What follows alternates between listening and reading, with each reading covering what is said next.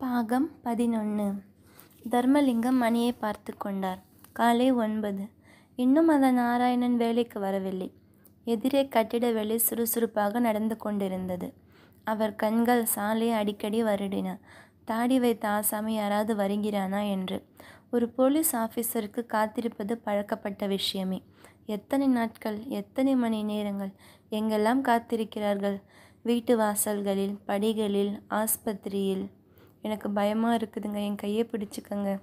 தர்மலிங்கம் தன்னை உலுக்கி கொண்டு மனைவியின் நினைவுகளை உதறி மறுபடி சாலையில் கண்ணோட்டினார். ஏன் இன்னும் அவன் வரவில்லை? 8 மணிக்கு வேலைக்கு வந்து விடுவான் என்று சொன்னார்களே. ஒருவேளை அவனுக்கு தகவல் தெரிந்து உஷாராகி விட்டானோ?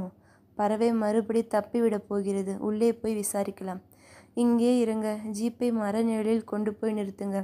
நான் போய் உள்ளே விசாரிச்சுட்டு வரேன். தாடி வச்ச ஒரு ஆள் வந்தால் கொஞ்சம் கண்காணிங்க. ஓட முயற்சி செய்தால் துரத்தி பிடிச்சிருங்க என்று கான்ஸ்டபிளிடம் சொல்லிவிட்டு கட்டடத்தை நோக்கி நடந்தார். வரணும் சார், வரவேண்டியவன்தான், இன்னும் வரலை.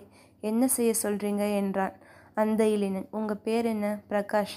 பிரகாஷ், அந்த ஆள் நேற்றுக்கு அப்புறம் வந்தானா? அவன் சற்று யோசித்தான். தயங்காமல் சொல்லுங்க, போலீஸ்காரங்கிட்ட போய் சொல்லாதீங்க.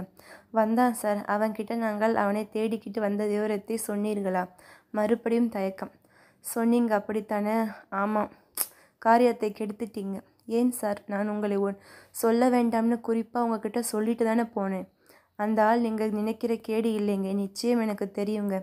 இன்ஸ்பெக்டர் கோபத்துடன், அதை தீர்மானிக்க வேண்டியது நாங்கள்.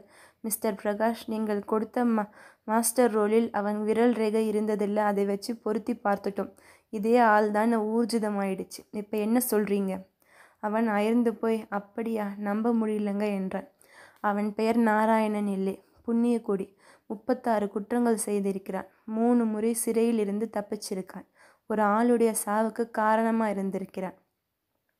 ஆளை பார்த்தால், அவன் என்கிட்ட வேலை செஞ்ச நல்ல முறையை பார்த்தால், அவன் பழகின விதத்தை பார்த்தால் அப்படி சொல்லவே முடியாதுங்க.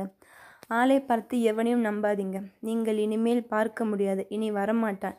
எனக்கு நிச்சயம் தெரியும். பறந்து விட்டான் என்றார் விரக்தியுடன். அவன் வீட்டு விலாசம் உங்ககிட்ட கிடையாதுன்னு நேற்று சொன்னீங்க.